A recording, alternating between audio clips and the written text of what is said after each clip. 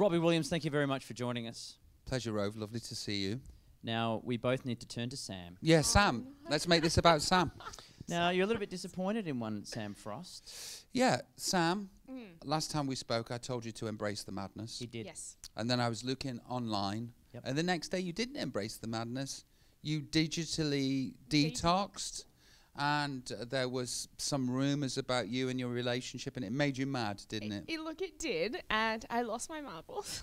Well, this is great. This is great. This is one tact of how to do it too, because, you know, you can bite your tongue so much that your tongue falls off. Yeah, right. But then, you know, there's a lot. There's the energy of feeling that way, and the anger of feeling that way doesn't feel great, does it? No, I felt horrible. And I'm like, I don't want to be that guy. Yeah, and it's new to you, and, you know. But, Rove, you seem to be impenetrable. Have you just bypassed the crazy? Are you not crazy? I'm like you. Had a kid, got married, had a kid, got boring. Right. But were you not boring before then? Oh, yeah. But I just have a reason to justify it to myself now. Right, but that's why I feel there's less interest in me. Right. Because I'm a dad. Oh. Yeah. How old? You got 2 kids, 1 kid? One, she's nearly 3. Right. What's her name? Ruby. Ruby. It's a great age, Yeah. as you would well know. Yeah. Any advice to Sam on how to handle the pressures of the media? Just prying eyes, prying stories. It's really difficult. And you're young too, right? How old are you? I'm 27. Yeah. And you're brand new to Yeah. this. And I just it's like a sledgehammer of being hit over the top of your head, but like a sledgehammer to your emotions, your psyche, your everything. It can make you unwell. It's made me unwell. I'm constantly trying to figure out how to avoid, make friends with it, fight against it. What do? I want to win. I'm competitive. You can't get one over on me. You shouldn't be able to do this. You shouldn't be allowed to bully me. That doesn't work. Yeah. And so you sort of, I don't know. I'm still coming to terms and trying to figure out what to do in this arena, but I'm better at it than I used to be. Yeah, well, you've been at it for a long time. Yeah, I've been doing this for 25 years. You're new to this.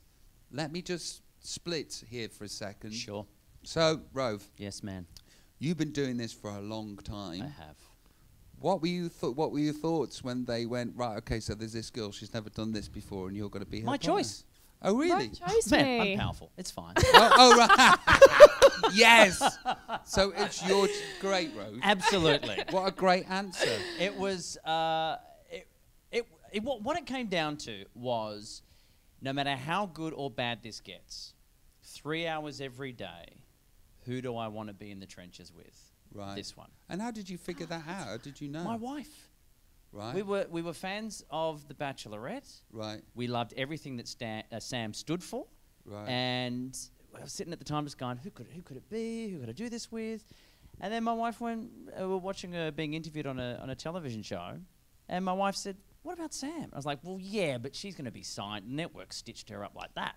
Right. They'll sign her up to something. She'll be hosting the show by next week." What does Sam stand for? What is the thing that Sam stands for? Yeah, Rove. She's incredibly grounded. Right. We have very similar views on life and the world and philosophies, and that we want to try to be good people in what is not always a good world or a good industry. Yeah. And just no bullshit. Right. No bullshit, which I loved.